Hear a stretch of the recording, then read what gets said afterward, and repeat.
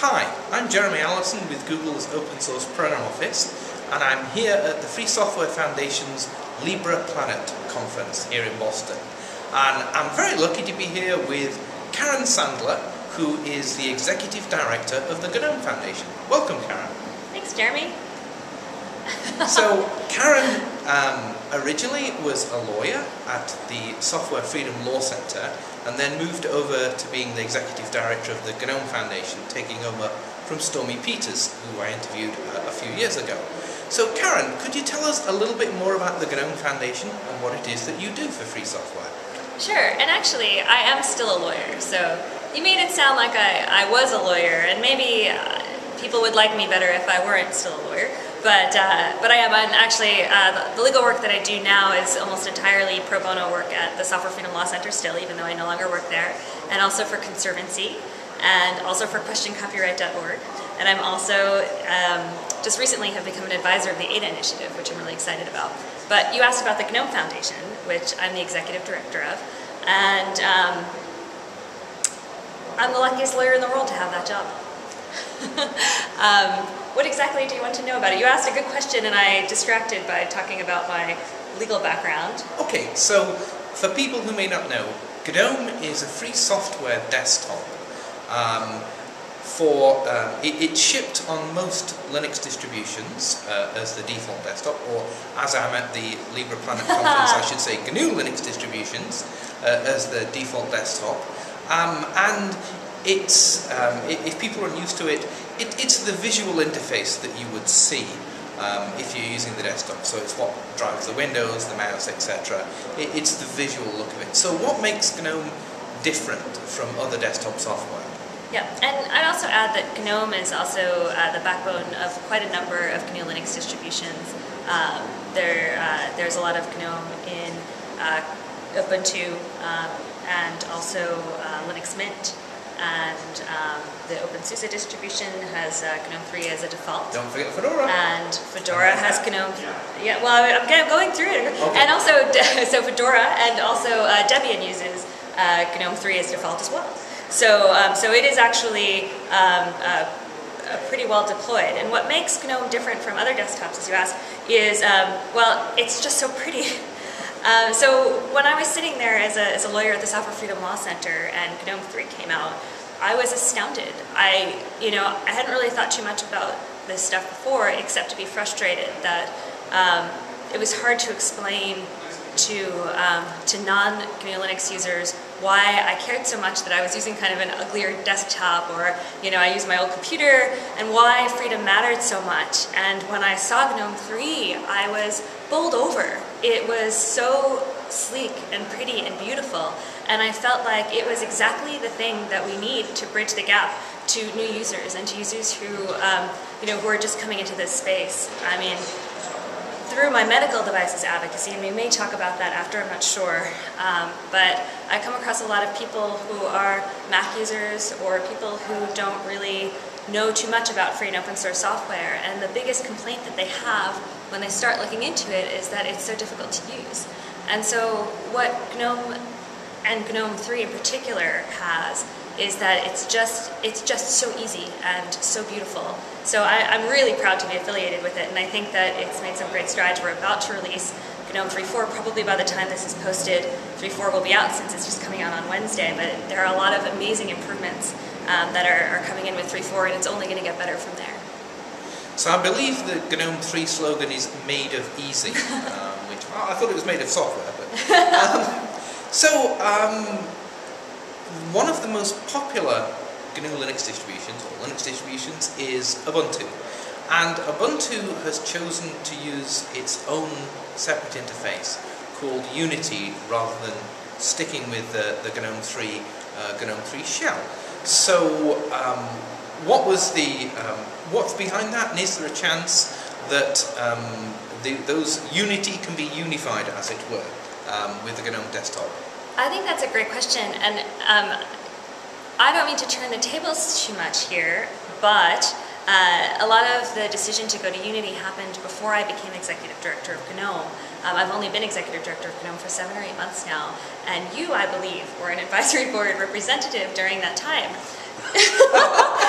Well, thank you. But I guess what is going on in the GNU Linux space is that we're realizing just what I said before, which is that we have a real challenge to reach new users and to reach unsophisticated users. I'm saying unsophisticated that's really talking down to these users. I don't mean it like that. I mean non-power users, not users that aren't developers, and sort of understanding the fact that if free software is going to be successful, we have to reach a much wider audience.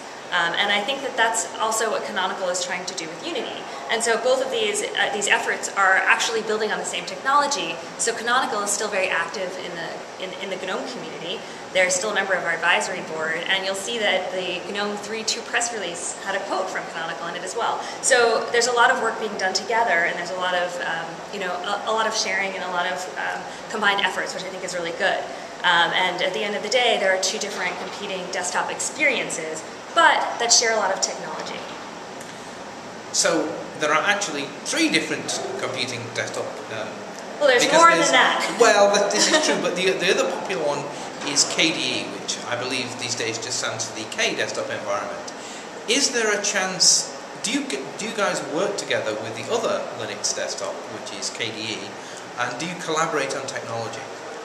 Well, actually, I would think that if we're going to talk about the main desktop environments, I think when we talk about GNOME and we talk about Unity, we should also talk about Linux Mint, which is built on GNOME 3 technologies, but is a distinctive environment. And then there are a whole other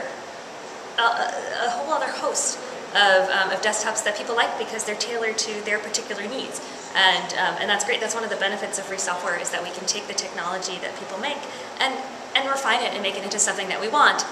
KDE actually predates GNOME as a project. There was a licensing problem when KDE was originally launched 15 years ago, and after about 6 months, Miguel de Casa and Federico and other early GNOME developers decided that they wanted to fix that licensing problem and make a truly free desktop. And so 2 ultimately free desktops were born, and they have been competing ever since. But we do work with KDE quite a lot. We've had a couple of desktop summits. We do some hackfests together. We're trying to increase areas of collaboration wherever we can. So here's an interesting thing. The Linux desktop is getting really pretty, very easy to use, and yet on the plane I was flying out here, I went to the bathroom and looked around. There was one old guy using a laptop, myself, who also had a laptop, which I wasn't using, another old guy who was using a laptop. Every other person using a computer on that plane was using a tablet PC, mainly an iPad. What is GNOME doing to address the complete change in computing that appears to be taking place? That desktop computing is for old people and everyone else uses tablets. That's a really good question. Or phones. I would actually say that a few years ago, if you looked around on the plane, not that many people had laptops. Like, some people had laptops, but not that many. And I think that largely, and this is actually just, I'm not sort of stepping away from talking on behalf of GNOME here, and just saying as an observer of technology in our society, that what I think a lot of these tablet devices are doing are replacing a niche that we haven't had before. So I think that people are doing things with those, with tablet computers that are not necessarily replacing laptops, but they're sort of, addressing a whole new need that phones were sort of starting to get at, but weren't quite.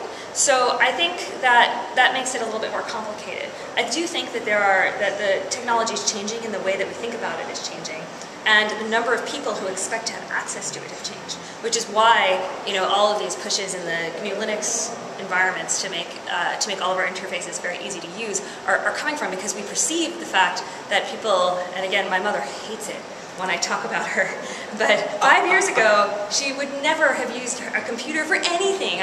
Every year I would try to do something, Mom, let's put our recipes in, let's share information, and nothing.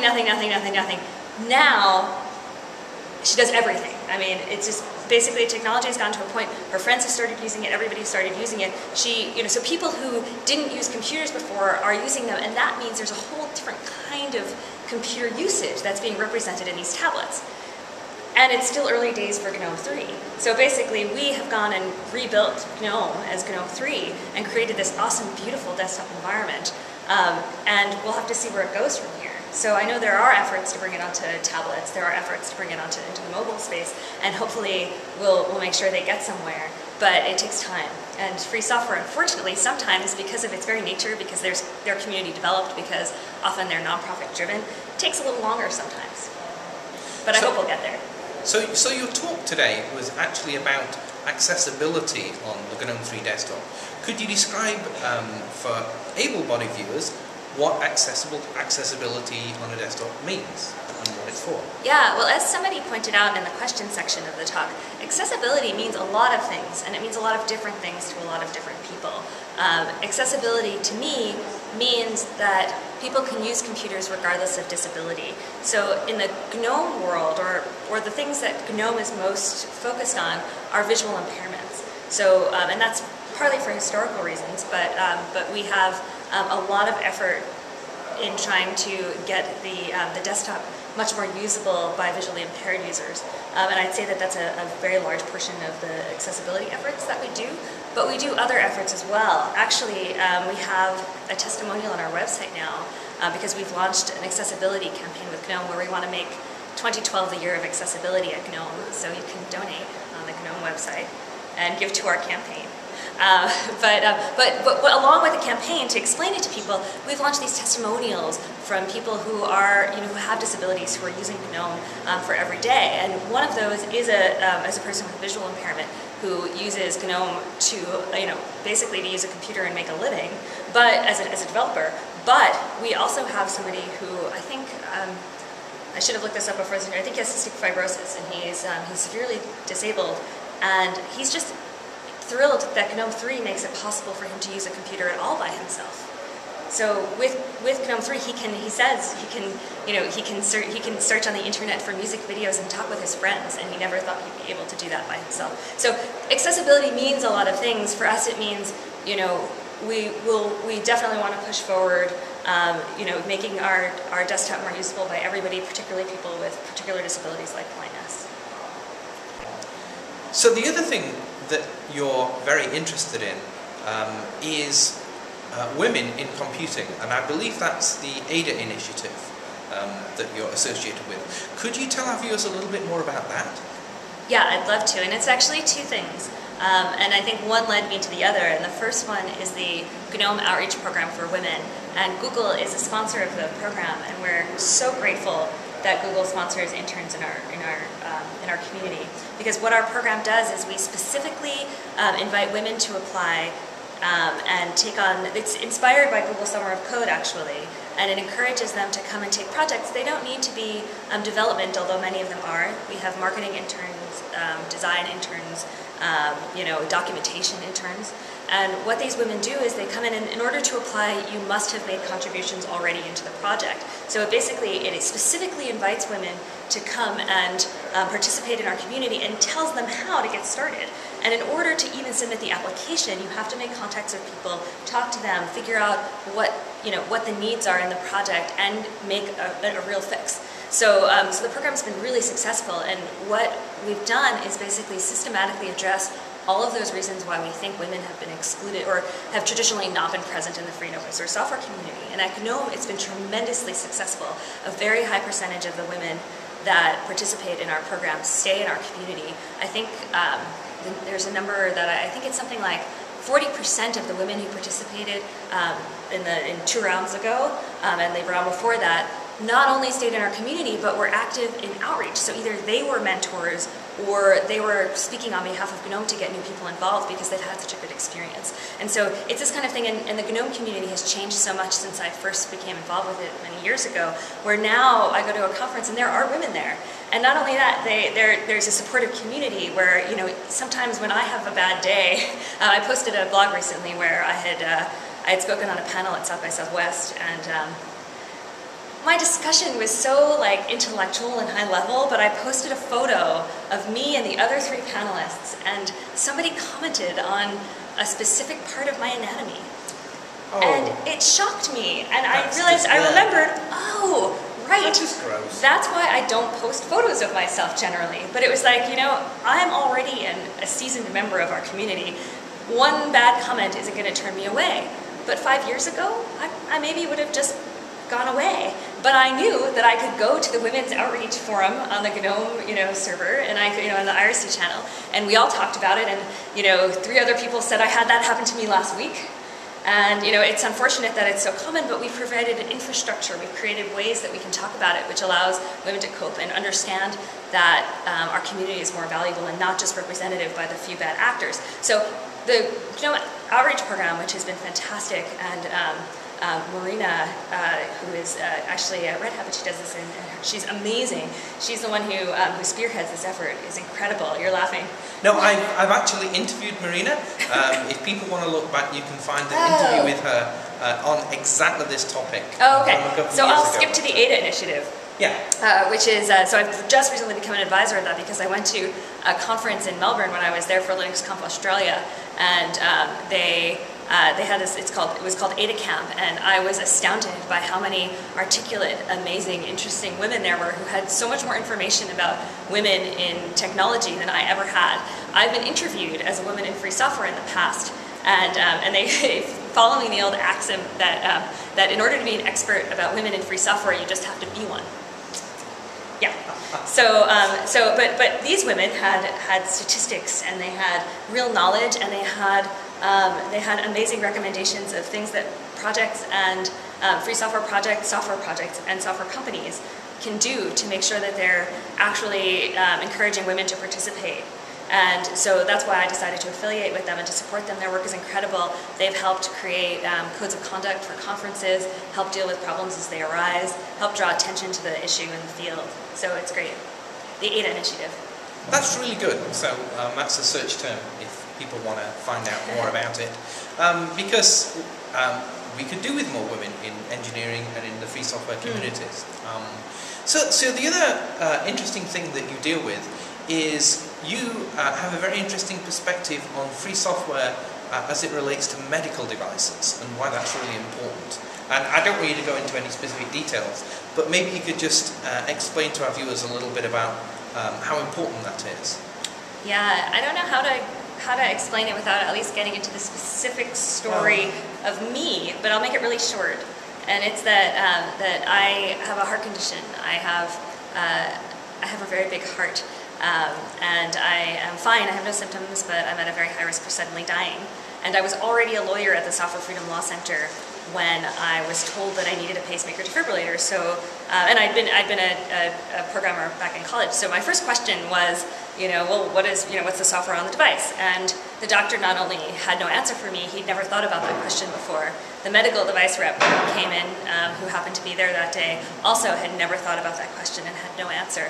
And so I began this big discovery that to make a long story short, brought me to the realization that actually the Food and Drug Administration is not reviewing the source code on these devices, and because they're not asking for the source code to review it, they don't actually even keep a copy. So there are all these issues with the fact that we're relying on these medical device companies for creating and testing their own software, which, these companies have an interest in making sure that nobody dies, but when you have something that's being implanted into your body and being literally screwed into your heart, you sort of start to realize, well, why can't I look at the software that's on this device?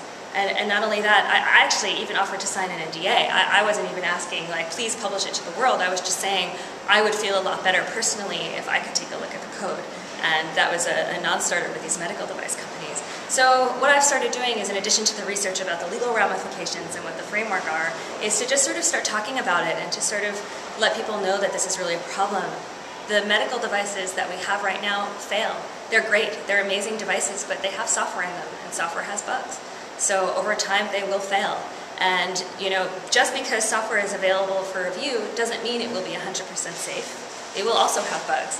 But chances are, if there are problems, they'll be caught faster, that anyone can fix them. All of the reasons why free software is so great to work on and so great to have in your company's product are exactly the same reasons why it makes so much more sense to have it in medical devices. But on top of that, it's just an issue of public safety. So, you can come at it from either just the sensible, these devices fail, and instead of, there are all these think tanks that are going around researching these devices, and they're finding ways to show that they're maliciously hackable. And those same think tanks would be reviewing the source code line by line and finding problems so that they could be fixed. You know, I mean, there's a tremendous amount of interest in this. And then once you start thinking about your medical devices, and you think about all the software you rely on, it's not just my medical device. What about our voting machines? What about our cars? Our cars have been, there was a security exploit on cars where they could be remotely hacked into through the most amazing of ways and controlled, steered, and accelerated, and just amazing stuff. So you know, it's everything that we rely on, and all that software interacts together. So we need our software that we rely on to be to be free and open. We're building just so much infrastructure, both in our hearts, in our in our bodies, but also in our society, our financial markets. And the only way that we'll create a good society going forward is by making sure that it's free and open. As I like to often say, eventually your doorknob is going to have a processor in it running software, and who controls the code in that will end up being extremely important going forward. So there's one final question I'd like to ask you. Thank you so much for your time. But what I always like to ask people is for viewers who might not be currently in the free software community, who might be thinking about it, how did you get to where you are? So, imagine that you're a young woman, in your late teens, early 20s. What advice would you give to someone like that to be able to end up in the august position of director of the Gnome Foundation? Well, people actually do ask me, especially law students, ask me how they can emulate my career path. And I tell them that I wish I were as organized as they are to even ask about it. I kind of, to be totally honest, just stumbled into these jobs. I would say that interest in technology for women happens very early. So I would say to all of you, if you know of a little girl, try to introduce them to some kind of technology, because once you get past a certain age, for many girls it's too late. At Ada Camp, we had a session where we talked about how we can get more high school girls interested in technology, and I was like, hang on, let's stop for a second and let's go around the room really, really fast and say what we think our earliest positive technology experience was that we think is the most formative, so that we could sort of think about how to create that for other girls. And almost everybody as I went around had a parent, notably a father, who had been interested in computers and who had encouraged us at a very early age.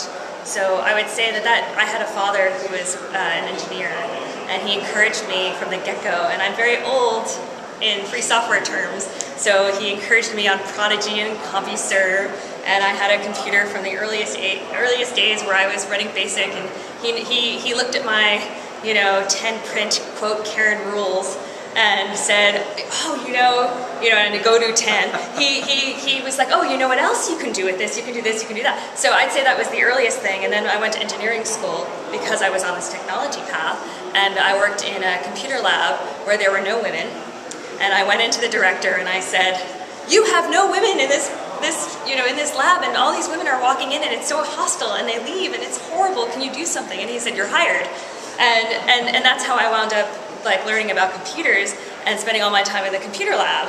And so, it's part lucky and part. And then I went to law school, and I didn't even know who Evan Moglen was, and I happened to be in his class on Perspectives on Modern Legal Thought, and I was so moved by, he's an incredible speaker, and I was just so moved by his teaching that he was my favorite professor in law school. Then I went off and did securities law, and I decided I got fed up, and I quit, and he heard I quit, and he'd started the Software Freedom Law Center and asked me if I wanted to learn about nonprofit law. And I was like, yes, but I hadn't actually thought about free software that much since the 90s, even though I thought it was cool. And then all of a sudden, I had the opportunity to be in the best spot in the world. And over time, I became really passionate about free software. And then I had the medical issue happen to me, and all of a sudden, my personal and professional were all combined. And so I've just been very, very lucky. So I would say, as an advice to someone who's starting out, I would say, first, be open to new experiences. Don't think that the next choice you're going to make is forever. And try to do good work in the world. It has good ramifications, and it helps you out in the end too. thank you so much, Karen. That was really kind of you to spend the time. I appreciate it. Thanks for interviewing me. Thanks.